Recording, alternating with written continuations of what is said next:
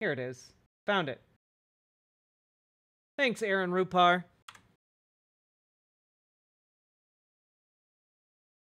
Boop. All right, here. All of you enjoy this. All right, you earned it, champs. And that's not a joke. But look, I'm not going to waste all the time I'm in. I'm going to talk about his running mate.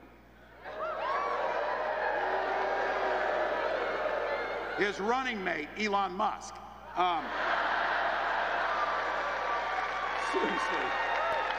Seriously. Where is Senator Vance after he got asked the simplest question in the world at the debate, did Donald Trump lose the 2020 election? And after 2 weeks, he finally said, no, he didn't. That's where he's been spending his time. But that's it. So, look, Elon's on that stage, jumping around, skipping like a dipshit on these things. You know it. Guys, this man has the juice, all right? This man is only 60 years old. He could serve 2 terms as VP and could then step up to be president. Like, if he has this kind of energy in 8 years, I could really see him going the distance in a presidential race. And I think that he would be an improvement on Kamala Harris in basically every conceivable way. A difficult truth. Welcome, Raiders. Welcome, welcome, welcome. Here, we'll play this again just for you guys. And that's not a joke.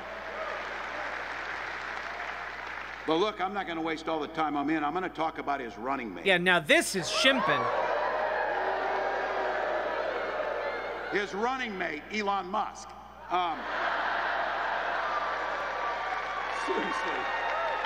Seriously. Where is Senator Vance after he got asked the simplest question in the world at the debate, did Donald Trump lose the 2020 election? And after 2 weeks, he finally said, no, he didn't. That's where he's been spending his time. But that's it. So, look, Elon's on that stage, jumping around, skipping like a dipshit on these things. You know it.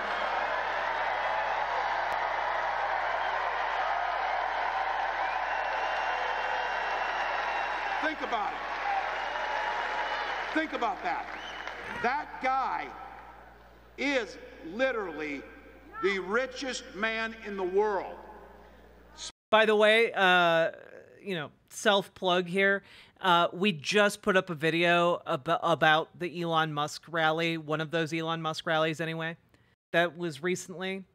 And it's titled The Dumbest Rich Guy Alive, and I think you all should take a watch. It's good stuff. It's good stuff. But anyway, enough self-promo. Spending millions of dollars to help Donald Trump buy an election. Now look, they're saying the quiet parts out loud now because Donald Trump has already promised that he would put Elon in charge of government regulations that oversee the businesses that Elon runs. That's a hell of a buy. He could spend billions to make more than 10 billion on the back end. So in other words, Donald Trump, in front of the eyes of the American public, is promising corruption. That's what he's promising you. And you know what?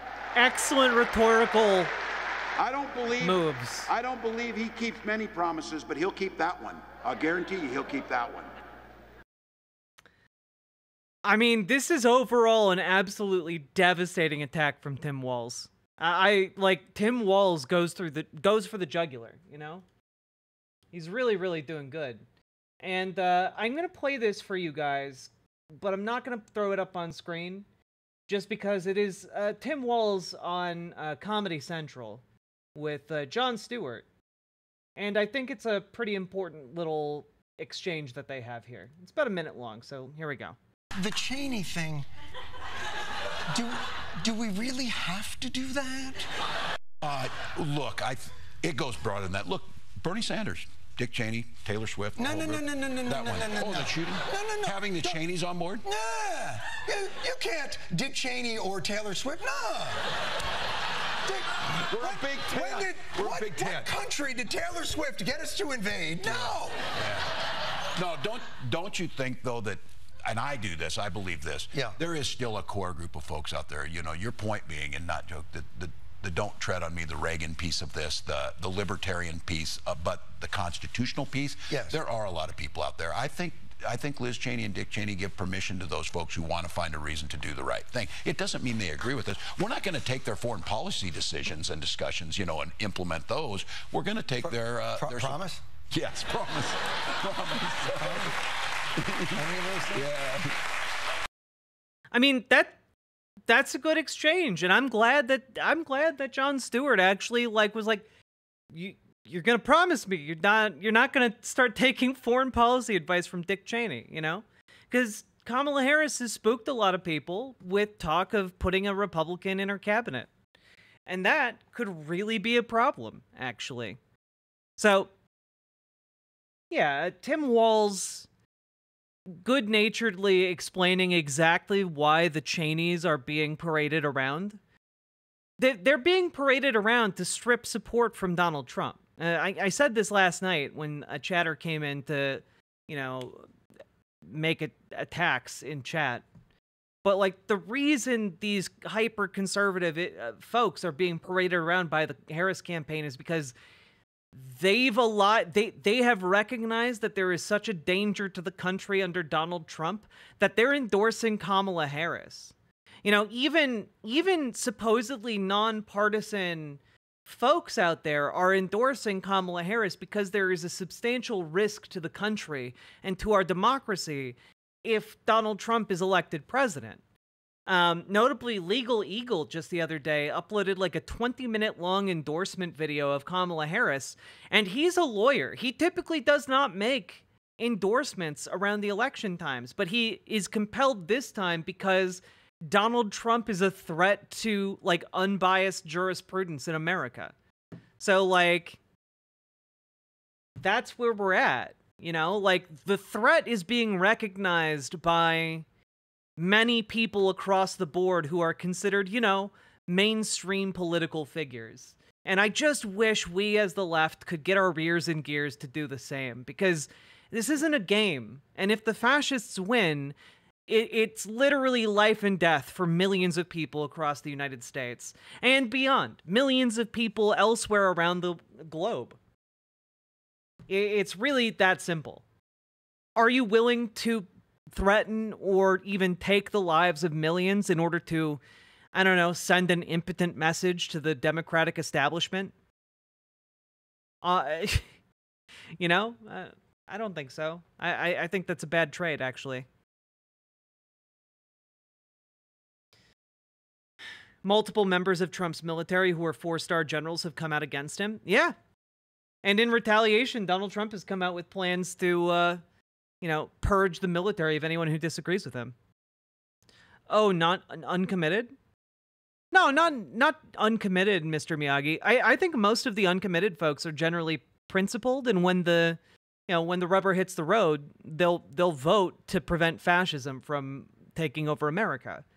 But there are more people on the fringe, or just people who haven't educated themselves, you know, loud voices in the online space, who advocate for people to just throw away their votes. I see these comments every day on every single video that I put up about Jill Stein or Cornel West. You know, like, I see it all over on the internet.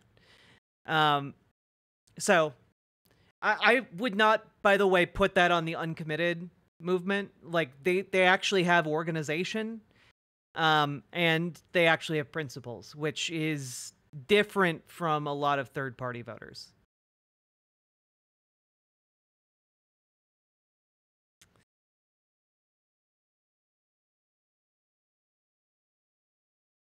I don't understand how that's standing in solidarity with Palestine if we're taken over by fascists. Well, the argument that they would put forward, CD Barra, is essentially that we're already under a fascist under, you know, Joe Biden, and we'd be under a fascist under Kamala Harris. And so really it makes no difference if Kamala Harris or Donald Trump takes power, because they're both fascists and equally bad. Except if that were true, Israel would not be pushing for Donald Trump to be the president over Kamala Harris, because they would be winning either way. You know, they wouldn't be putting resources into the Trump campaign. They wouldn't be having Benjamin Netanyahu have private meetings with Donald Trump. You know, like these things wouldn't be happening.